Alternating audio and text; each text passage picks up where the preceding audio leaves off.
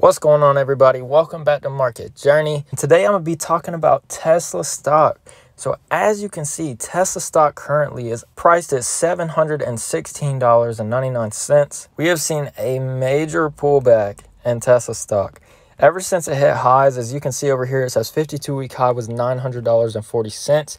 Ever since it hit that, it has done absolutely nothing, and it's just been chilling. And I do want to say, guys, when Tesla stock was kind of over here in this range, you had big name investors like Cathie Wood buying Tesla stock, buying more. And if you don't know, Cathie Wood was buying Tesla stock way before all of this uproar happened. They were buying Tesla stock in 2018, 2019, I think even 2017. Before Tesla stock was the face of the stock market, Cathie Wood was investing in them, and she was still buying the dips when it's over $800, which is absolutely insane to me.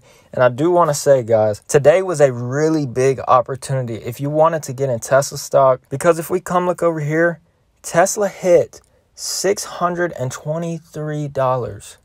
These are levels that we have not seen since they did the split back in September. If you bought into Tesla right here, you're already up almost $100 per share. It recovered from $623 all the way back over $700 very quickly. And guys, I just want to throw it out there to y'all. Do not be scared to buy the dips. Buying the dips is one of the most effective strategies to make the most money in the stock market. Do not let red days scare you. If red days scare you, you do not need to be investing in the stock market. And what you need to be realizing is the big name investors, they are buying the dips. The reason they have so much money is because they implement these strategies. They all have a common denominator, and one of them is buying the dips. Red days suck. When you open your account and you see how down your portfolio is, it hurts. It hurts to see that, and I understand it. But you have to understand, the better deal you get, the more upside that you have. So if you're buying Tesla stock on this massive pullback, when it does recover, because personally, I think it's going to recover and hit all-time highs all over again very soon. And when that happens, you are going to make a lot of money. So you have to be patient. You have to be able to buy the dips. You have to be able to ride through the volatility. If you have a long-term thought process, you will know the market only goes up. Stocks only go up. The stock market was literally meant to make you money. The market is meant to go up. So if you're buying the dips, you're getting the best deals out there, and you're going to get a lot of upside for that. And that is why every stock market crash, you hear the term, the rich get richer, the poor get poorer. And that's because the poor don't know what to do in a scenario like a market crash, while the rich, they know exactly what to do in a market crash.